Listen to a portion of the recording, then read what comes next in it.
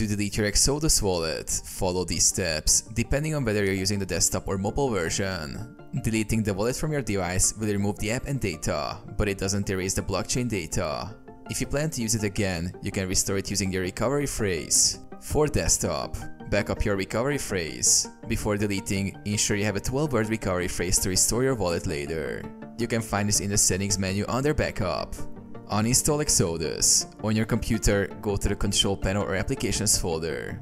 Locate Exodus wallet and drag it to the trash or select uninstall. Delete data.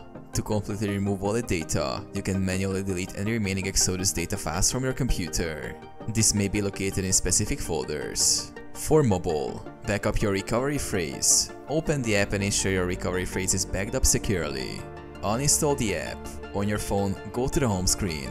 Press and hold the Exodus app icon, then select uninstall or delete. Restore your wallet. If you ever need to recover your Exodus wallet, simply reinstall the app and use your recovery phrase to restore your funds.